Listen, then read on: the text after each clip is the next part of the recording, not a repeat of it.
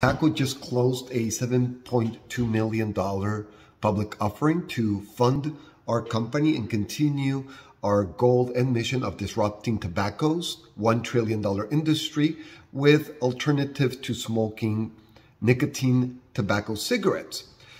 We need the money to keep opening stores, keep launching products. Going forward with our partnerships, for example, we announced last week our partnership with Snoop Dogg. We created a new company with him where we will develop fast-moving consumer goods, including smokables, again, continuing our mission of disrupting the trillion-dollar tobacco industry.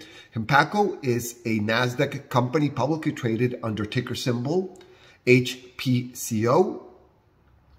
And we will use this money, as I mentioned, to continue our growth, continue putting products into convenience stores, get more convenience stores, continue our mergers and acquisitions efforts, and everything else that is in our business model and our business plan.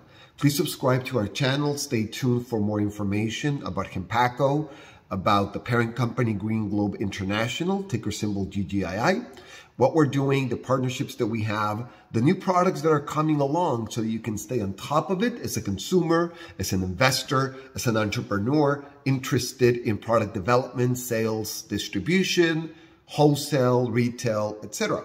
This is Jorge Olson. I am the co-founder and chief marketing officer of Hempacco and of Green Globe International. In that, I deal also with some public relations. I do a lot of interviews.